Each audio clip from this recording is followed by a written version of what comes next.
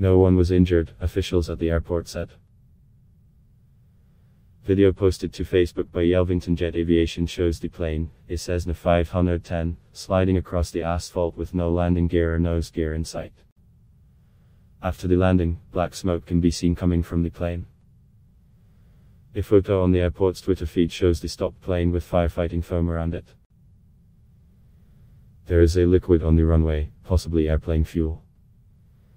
The small private aircraft made the landing around 12:25 p.m.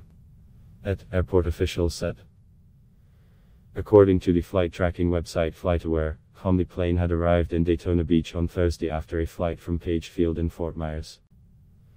When it took off just before noon in Daytona Beach, it never got far from the airport. A graphic on FlightAware that maps the reported position of the plane shows it came back over the runway twice and landed after circling a third time.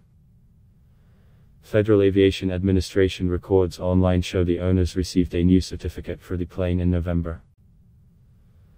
One landed in West Palm Beach and another returned to Charlotte, North Carolina.